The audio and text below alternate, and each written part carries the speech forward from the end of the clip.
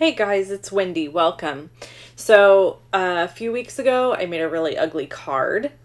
Today, I've managed to make an ugly bunny. But everybody loves an ugly bunny. Even if it's ugly, it's still cute because it's a bunny. Before we start, I have some blog candy / YouTube candy for you. I found all of these shimmer paints, and they're not paints. They're embossing pastes. And I'm never going to use them all. So I'm going to give them away.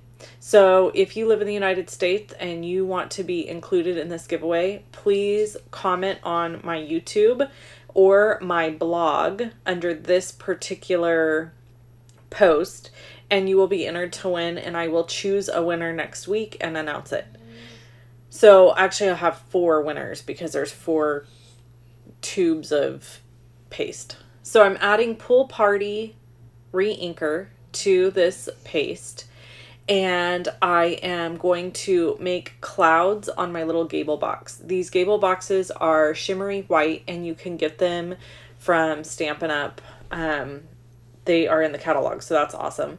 And then this paste is also in the catalog if you want that. All the items are listed below the video. And so are the instructions. They're also listed over on my blog. So if you need the info from there, you can get it from there as well. So I'm only showing you one side of this box because I had to let it sit and dry for like an hour, and then I flipped the box over and I did the other side. So I felt like you got the gist by seeing one side. You probably didn't need to see both sides. Blue painter's tape on the top and the bottom of the box where the box would fold. And then I'm taking my little trowel, I guess that's what, I don't know what these are called, spatula, trowel, palette knife, whatever you want to call it, potato, right? And I am going to smash the embossing paste across here and leave it a little bit bumpy. I don't want it super smooth. These are supposed to simulate clouds. Clouds are not perfectly smooth, so I am okay with it being bumpy. And then I needed to move over and do a little bit more embossing paste over here so that it wouldn't look like I had this big weird gap at the end of the box. And then I'll flip the box over and do the other side exactly the same way. But I'm going to peel all this away so that you can see what I'm left with because it's really cute. FYI, when you're using embossing paste, you need to go wash it immediately. So I'm going to go wash it off the palette knives, off of the little pad that I was using, because if you don't, it sticks and it gets hard, and you'll never get it off. So FYI on that. So now I'm going to peel up my blue painter's tape, and I'm left with this little line of adorable puffy clouds. And then I'm going to do the other side exactly the same way, and that preps my box. And then we're going to make a tag. So here we go. We're going to make the tag, and this is where the ugly bunny comes in. So I've got the scalloped tag topper punch, and I'm going to punch this piece of Pool Party. It is cut at 3.5 inches by 2 inches. I'm going to use the detailed trio to round the corners at the bottom. And then I'm using the 1.5 inch, 1/2 inch, and cookie cutter and the light bulb punches. And I have to tell you, I punched all this stuff and I kind of halfway assembled it, and then I decided, oh, I'm going to go ahead and just assemble it on the video. I don't need to assemble it first. I should have assembled it first, because then I would have known how creepy this bunny was going to come together. But whatever, you'll see. You'll see. There's a tip that I need you to see is the Blushing Bride cardstock for the center of the ears. You're going to punch a full-size bulb out with the Blushing Bride, and then you're going to half punch it. So it makes this little, like, well, it's the center of an ear, people. It's the center of an ear. So now I'm going to start assembling all of the pieces that I've already punched, and we're going to start story time. Probably hopping, no pun intended, back and forth between the story and the project. Sorry about the lighting. I used natural light, and unfortunately, the sun was not out. It was actually overcast, and overcast sometimes gives this very blown out look. So I don't know what to tell you. Hopefully it'll it'll even out here a little bit. So I'm adding adhesive to the ears and then the face to the ears. Okay, so if you watched my video on Monday, you know the story, the beginning of the story of the missing man. I don't have time to recap, so go back and watch that from Monday. It's the Easter Wishes video with the all adorned stamp set.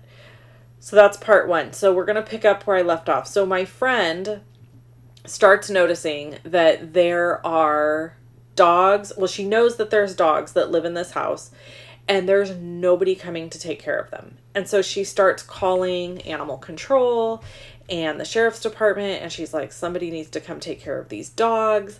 They're in the house, they're barking, they haven't been fed, and they're not nice dogs. Okay, there's like 4 of them. There's little bitty ones, there's a couple of pit bulls. So, okay, let me back up. Prior to this happening, this is how she knows about the dogs and the status of the animals in the house. One day she comes home from somewhere with her kid, and her child's 11, same age as my kid. And she comes home, and this lady, this woman, whose father has been missing all this time, is outside, and she's screaming. And she's like, help me, my dog has my... And my friend thought she was saying, my kid. And my friend said, then you need to call 911. Like, okay, so to back up a little, my friend is not a fan of this person because of all these things, and my friend's totally suspicious that this person has killed her father. So anyway, she's like, call 911, you know, I can't help you. And she's like, no, my cat. My dogs have my cat. And my friend was like, I'm not helping you. I'm not getting in the middle of that. It could be dangerous. So this guy in the neighborhood hears what's happening, and he goes up there and he goes to the house, and he said when he told my friend later, when he walked in, okay, FYI, it's going to get graphic here. The cat had been destroyed by the dogs. I mean, mutilated, basically. And all the while, this woman's 2-year-old child is standing in the corner of the room watching it all happen. Can you imagine, you guys? My good Lord. See my creepy bunny? Told you. He's creepy. Super creepy. Okay, so I'm going to add him to the tag. So anyway, he tells my friend this, and she's like, oh my God, I can't believe that she would have the child in the house, like not get the child out of the house, because what if the dogs would have turned on the child? So that had happened. So my friend knew there were animals in the house, blah, blah, blah, blah, blah. So she's called animal control. She's called the police department. Nobody's doing anything. They keep saying that they can't just go in and take people's animals. There has to be all these incidences, blah, blah, blah. You know, it's what it boils down to is everybody's afraid of being sued these days, right? So even the police, who should be able to do what they need to do in a situation like this, can't do it because they have to be careful. So anyway, eventually they come and get the animals, but that's down the road. I'm going to tell you that. So during all of this, now mind you, this man has been missing since August, and we are now in March. So apparently, there are these people that show up at this house after this man is missing, and the daughter's still living there, and she's coming and going, blah, blah, blah. And it's starting to show, she's starting to be suspicious because there's stories that are being told that aren't true. She'll say she was one place and she was actually somewhere else. And here's the kicker. The man's veterans benefits that he received got changed into her name, y'all, and she's the one collecting the benefits. Can we say motivation? That is like total motive for killing him. Then it comes to find out that he had told her that she could no longer live in the house and she needed to move out because it was like her and her 4 kids and her boyfriend and all their animals. And he was like, I can't have you all living here anymore. You can live here with your kids, but I can't have the boyfriend and all the animals. So motive number 2, right? He's asked him to leave. Now she's getting his benefits. It's kind of like open and shut at this point, right? Are you not thinking that with me? That's how I'm feeling.